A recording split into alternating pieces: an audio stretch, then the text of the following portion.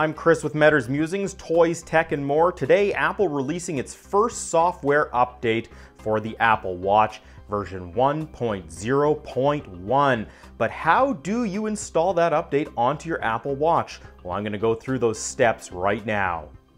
This video is brought to you by iPhone in Canada.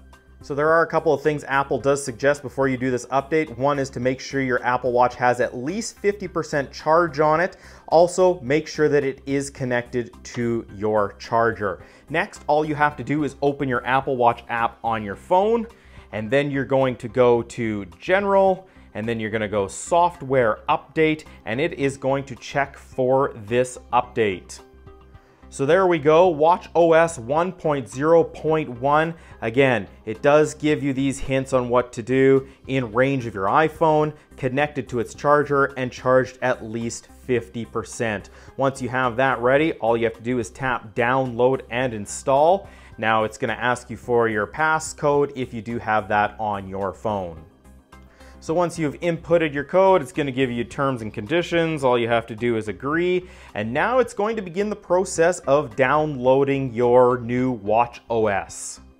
So there are a few changes here for the watchOS. You can tap right here to learn all about the different changes. You can see here you're going to get improved performance from Siri, measuring stand activity, calculating calories for indoor cycling and rowing workouts, distance and pace during outdoor walk and run workouts, accessibility, and third-party apps. So there is a lot of changes with this update, so hopefully your watch experience will be a little bit better once it is installed. And here we go, the final couple of seconds to download. Now it is preparing to install this onto your Apple Watch. So once it's all done downloading and preparing, it will start installing the new OS onto your Apple Watch. Again, this is why Apple suggests that you have it plugged into your charger. It can take a while to do this, download it, and install it. All right, and there we go. That took a little longer than I had hoped, but again, if you know iOS, those updates can take a little bit to finish. So there we go. As it says, watchOS 1.01, your software is up to date.